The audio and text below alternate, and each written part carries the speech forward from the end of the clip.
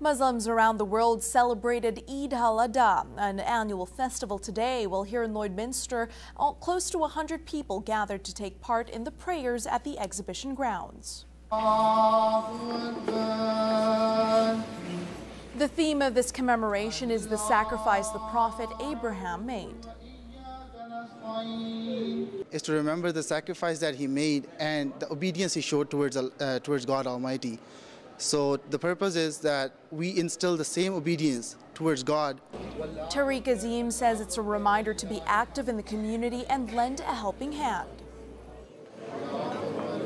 Cleaning up the highways, the roads, we always adopt highways and such acts. This is just so that we become part of the community. And again, all these things require sacrifice of time.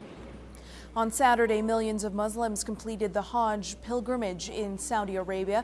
Eid al-Adha is the second most important festival in the Muslim calendar. The next Eid will take place in the following year after Ramadan, a fasting period.